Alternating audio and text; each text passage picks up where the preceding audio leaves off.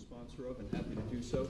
I think it's wonderful that these young men continue on with the good work of scouting. So, Jeff, the floor is yours. Thanks very much, Rose. Good morning, everyone. Can everyone hear me? No. Yeah. Okay, good. I don't know if you know me. For those that don't, my name is Geoffrey Garlick. I'm that small, shy, quiet guy who likes to hang out in the corner and avoid the spotlight. So if you have any trouble hearing me or understanding me, just jump up and shout. I want to thank you very much for having me this morning, and I'm here in my green uniform representing Venturing Crew 1204, which is a scouting unit in the Boy Scouts of America that this Rotary Club charters. What does that mean? I don't know, everyone here has been with us for the past several years, since in 2013, we chartered Venturing Crew 1204. So a real quick overview. I'm sure all of us are familiar with Boy Scouts of America, Boy Scouts and Cub Scouts, and the different things that they do in general. But there's a couple of components about scouting that some people aren't familiar with. Every Boy Scout troop, every Cub Scout pack, and every Venturing Crew is chartered by a community organization or a religious organization. And there is a partnership between that individual unit and alignment with the goals and mission and beliefs and values of the organization that charters it. So when you see a Cub Scout pack, a Boy Scout troop that meets at a community church, ideally when the program is run optimally, the general values and direction of that program are going to be influenced or at least set by the values of that charter organization. Sometimes the organization is going to meet in a public or neutral space, like a school system or a community center, and that's fine too. I feel very blessed that 3 years ago, when several scouts that I know came to me and wanted to start a venturing crew within scouting, and I came to the Clifton Park Rotary Club, you very cheerfully and very generously agreed to be our chartering organization. We've had a relationship since that time. Venturing is probably one of the Boy Scouts' best kept secrets. It's very difficult in a short, concise tagline to summarize what the venturing program is, how it's similar and how it's different from Boy Scouting. So the best way that I can describe what venturing is to this group is by explaining the updated new program, which has this awesome tagline called ALPS. We really stand for 4 things in our program, and it's adventure, leadership, personal growth, and service. So here's what you have with venturing. In a typical Boy Scouting campout, when you wear the tan shirts and you see the boys running around and climbing the mountains, you follow something called the advancement program. And that is that every scout probably has this dream to one day become an Eagle Scout. And you get to your Eagle Scout award by going to troop meetings and learning how to tie knots and learning how to not kill people with knives and then pretending that you didn't learn that, depending on who's watching. And then continuing on, learning how to build fires and maybe do some community service and getting some leadership experience, and then teaching people how to tie knots and teaching people how to not kill people with knives. And it goes on for about 5 or 6 years in an institutionalized, very, very mechanical process as you hit rank requirements and rank requirements through activities, and eventually, if you take on the responsibility of your service project, you may reach Eagle Scout. Within this structure, your troop will probably go on a camp out once a month, but the focus of that camp out, while having the outdoor program and the general ability to develop with your peers, is there and very important. It's also going to have a focus on hitting some of those skills in the advancement program. Venturing is a little bit different. Venturing is a much more youth-led and youth-owned program. It's a program that gives youth, boys and girls, between the ages of 14 to 20, the opportunity to take the responsibilities to customize a program that they find interesting, challenging, and providing an adventure that gives them rewards in community service, in leadership, and adventure opportunity. Many venturing crews, like Crew 1204, go on campouts routinely and do outdoor activities, and I'll ask you and Kevin to talk about some of those in just a moment. But the wonderful thing about venturing is that all of the aspects of the programs and activities that we do, the service projects, our monthly campouts or activities, what happens at a meeting, they're the responsibility of the youth in the program. See what I mean? 2 years ago, Matthew Babbage and Patrick Astorita came, and you had a really awesome snake handler guy, and it was really, really cool. And they were telling you about their exciting trip they had just taken to Killington Mountain in Vermont. That was a trip that was pretty much mostly planned by Matt. He had never planned a big weekend adventure before. And in Boy Scouts, when the youth want to say, hey, we want to go on a ski trip, well, what usually happens is they sit around the conference table, a couple of the older scouts and some of the adults in the room, and they say, yeah, we want to go to this place, a ski trip on this date. And then the adult committee takes that information, figures out if it's feasible, designs a budget, figures out what the timetable it's going to be, figures out what the actual program details are, and then gives it back to the youth and says, all right, so the trip's going to cost $40, we can leave then, give me a schedule of what you want to happen, and then you can run with it. Definitely a lot of room for youth leadership there. In venturing, they say, well, we want to have this ski trip. I say, fantastic, and who's going to be that activity chair? One of the youth steps up, Matt, you know what, I'll own it, I'll do it, great. Well, now I say, okay, Matt, so you want to do a ski trip up to Killington, Vermont in 3 months. Where are we staying? How much is it going to cost to get there? What's it going to cost for people who snowboard? What's it going to cost for people who ski? What's the food going to cost? How much do people have to bring? Oh, I have to plan a budget. Okay, have you ever planned a budget before? No. Okay, great. Open Google Drive, I'm going to teach you how to use a spreadsheet. And you go through the motions, and the youth have the step-by-step experience to learn the planning components to setting up a trip such as that. So we had that very successful trip 2 years ago, and we had one again last year when Patrick Astorita, our president last year, was here to talk to you about Killington and about Arcadia National Park trip. Taking it a level further, this past February, we had a ski trip again, except I issued a challenge to the crew now that we had developed over a year or two, and we had some high points and we had some low points. And one thing that kind of disappointed me, because I had this talented bunch of juniors and seniors in high school last year, we really hadn't been doing much to defer the cost of that particular ski trip. I don't see in the prospect of a $250 base trip weekend just so I can sit in a ski lodge and eat overpriced crappy burgers for 2 hours while a bunch of other people ski kind of bothered me. So at a crew meeting in October, shortly after when Patrick made his presentation about our Arcadia trip, I said to the crew, hey, I know you guys really want to go on your Vermont ski trip again. My challenge to you is that it has to cost $60 per person. And they were like, what? I said, by all means, we'll do the trip and I'll support you on it, but you've been around long enough, you have to design a fundraiser and get that base cost down from the $200 down to $60, because that's a part of this program. A fundraiser was put in place. We didn't entirely meet our goal. We came up with the idea of selling these emergency kits for $4 each, and we were probably able to knock about $400, $500 off the base price and get it down to a $75 base price per person. This is an initiative that is taken on completely by the youth, and that experience and that opportunity to have responsibility for that planning is really what the crux of venturing is. There are many programs that do allow youth to go out and do trips. You can join a ski club in your school. You can pretty much find a group of friends in the Bergen County area and just hitch a ride up to Mountain Creek. So that's really not what the appeal is. But it's that opportunity to have the personal growth and leadership development and skills. That's really, really huge. Another major component of the venturing program in the ALPS model is on service. And that's something that our crew has tried to really move up to, although I'd like to see us do a little more. I'm really excited that last year we added to our program 2 activities. In February, everyone in our crew got certified as a citizen responder for advanced first aid, CPR, and AED by a local American Red Cross certifier that we know. That was a really exciting moment and hits on some of the requirements for one of the new awards. And our crew also participated actively in our Council's Scouting for Food program, a partnership we do with the Center for Food Action once a year, where we ask all of the scouts and troops from around the area to donate canned goods and other food. And we have this big, huge sorting day, and I think my dad was there as well. We have a giant gymnasium, and it's about an 8-hour project to sort all this different food loaded into boxes. And Venture Crew Level 4 is actually the most represented unit there.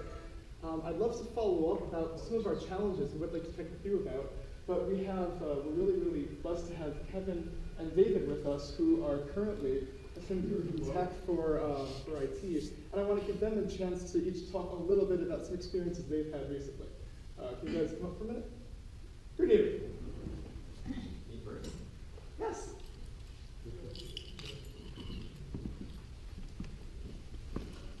I don't know how many people you know me. I'm David. I think it was 2 years ago I came here and spoke to you guys. But I am one of the founding members of our crew. I was there since the beginning, ever since we were meeting in the Woodland Diner every few weeks. But the crew has come a long way. As Jeff said, last year we had a lot of seniors in high school. So over this past year, we've lost a lot of people, but recently we just got a whole new influx of new venturers, and we just 2 weeks ago took our first big trip as our new crew to Terrell, and we stayed in the cabin, and it was really great. Surprisingly, with all these new people, we worked really well together. And that moment when you're sitting at the end of the day, everyone's exhausted from working, and but everyone still has smiles on their faces, and that's one of the most personally fulfilling moments I have in scouting, is that even after everyone works so hard all day, and we have so much to do, everyone's still having a great time at the end, and that's one of the reasons why I love being in Crew 1204, is that it's something that personally I'm very attached to, and I don't know why I would have stayed in it if after 2 years of college and all the ups and downs that it's had, but it's really amazing, and that I don't know, I hope next year I can come back and talk to you guys again after all the amazing things that we're going to do in the upcoming year. In about 3 months, we possibly can go to the West Point Camporee.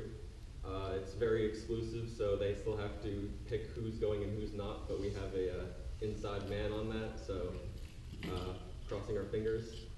And then we possibly will be going to Acadia again this year. We went 2 years ago, and it's a really fun trip. We stay there for a week. We go to Blackwoods, we hike around the mountains, but also we've been throwing around going down to West Virginia to the New River and whitewater rafting there. They have like Class 4, Class 5 rapids, and it's super, super amazing and beautiful. So yeah, we have a lot of really amazing things coming up in the next year, so yeah, thank you. Great. Hi, I'm Kevin. Most of you probably don't know me. Hi, Kevin. Hi, Kevin. I've been in the crew for about a year now, but only more recently started becoming more active. So I'm looking forward to the trips in the future that David mentioned, and possibly doing one of the week-long trips like you mentioned to Acadia. And really enjoyed our last trip to Camp Terrell. Food was pretty good. Probably best I've had on a camping trip. And just looking forward to doing more things in the future. What do you like most about being in Richmond, Kevin? What is that you enjoy doing? I kind of enjoy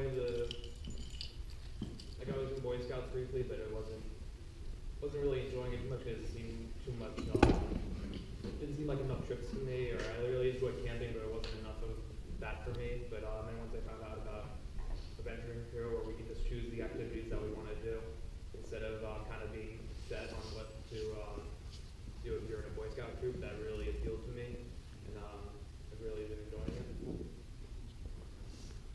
Before they have to go, and I'll wrap up the presentation, but Kevin and Johnson are on the way. Kevin and David are on their way out to school. Does anyone have any questions they want to address as one of the youth of the crew before I finish up my presentation? I had a question. So, is there like kind of a national meeting or regional meeting for venturing? You guys factor in or do anything during the year? For regional stuff, there are there like there venturing officers meetings? Talk about an Apex. You seem to be Yeah, obsessed with that's many right. ways. So that same weekend I was talking about the West Point Camporee. There is an Area 2 Apex. Area 2 is the Connecticut, Vermont, Northern New York region of venturing. And for the past 2 years we've gone to their Apex, which is their district camporee, where all surrounding area that want to experience what they do go, and it's all a bunch of fun. They have a bunch of programs set up, and we've gone there the past 2 years. If we can't go to West Point, we're going to go there. And then I think a month after that, our district is having their Apex, and we're talking about going to that too. So there's going to be all the crews from the area going to these Apexes, and we're going to just go there. We can talk, see what other crews are up to, get ideas about all the things that they're doing, see what if we can maybe take some inspiration from them. I know the past two, we spend a lot of time with all the youth, seeing what they do, and the adults spend a lot of time with the other adults and see how they run their crew and what their crews are up to. So those are really great sounding boards to get new ideas and new inspiration for our events and other things like that. Guys, thank you so much for giving out this morning. Thank you. Have a good day, guys.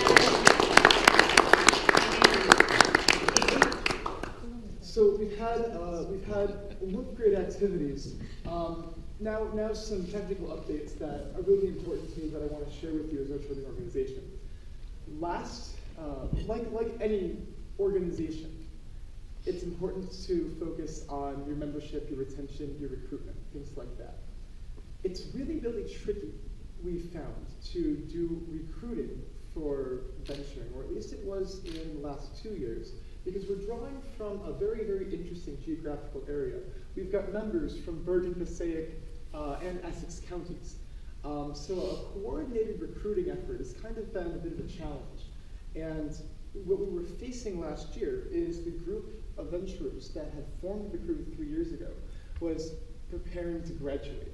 And with that and the prospects of college, there was also a little bit of a downturn in enthusiasm as well.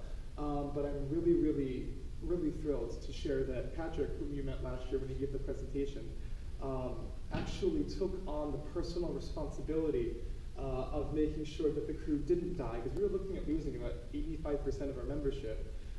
And he worked very, very hard to convince his peers that, hey, we need to actively do some outreach. He was actually recognized at the council level with a high-level award called the Venturing Leadership Award for all of this time and effort that he had put in. And as a result of some efforts, we managed to get about 5 new people on board from just reaching out and pulling people in. Just yesterday did our annual recharter. Just like Rotary, you have to file with District 7490 every year and say how many people are just no longer Rotarians, how many people you have. I have to do that every year too for the council. And on the report, I dropped 15 youth members that were on our roster from last year, majority of whom either kind of checked in, joined, and then kind of didn't stick around. I think we've all been there. And also who went away to college. Now, they're doing some great things.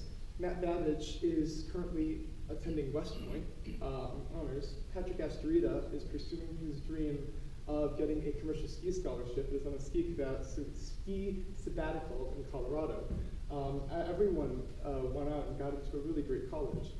But if there was any connection that we could have with Rotary and the community resource to have a recruiting platform either within the Wyckoff school system or within the local churches and communities, that would be a really helpful step to the crew continuing its success, because currently I don't have a direct tap into the Wyckoff or Midland Park environment. The members of the crew actually are not from Wyckoff or Midland Park. So something to consider as a resource that would be very helpful from the Rotary Club, if there was a community connection that we could kind of get a tap somewhere into the community. And the age range target is anywhere from 8th grade or 14, co-ed, up until 20. So that would be fantastic. We did bring on an additional 8 youth, which is really exciting, and we've got some great things we're looking forward to this year. We want to do a bigger emphasis on service, and one thing that, even before this meeting, I was talking to my dad about doing, the crew came up with the idea of wanting to work at a soup kitchen, and we had tentatively discussed doing it for this Sunday, but the planning didn't come ahead. I would be delighted in order to do more community service with the Wyckoff Rotary Club, and specifically if there were a way to arrange a program for the youth and the crew to participate at the Oasis shelter, that would be fantastic. I've had that experience myself, And I would really like to see the service component of what we do as a crew come closer to Rotary. I'm really happy that we had at the triathlon last year more adventurers attend than we had in the past, and the same with the Beast Scoop. So I realize that I'm pushing late on time, and I just wanted to express that I'm very grateful for your continued support in chartering us, and your continued financial support, and just your general resource. And I would very actively like to have a closer alignment in our programs where appropriate going in the future. So thank you very much for your support of scouting and District 1204.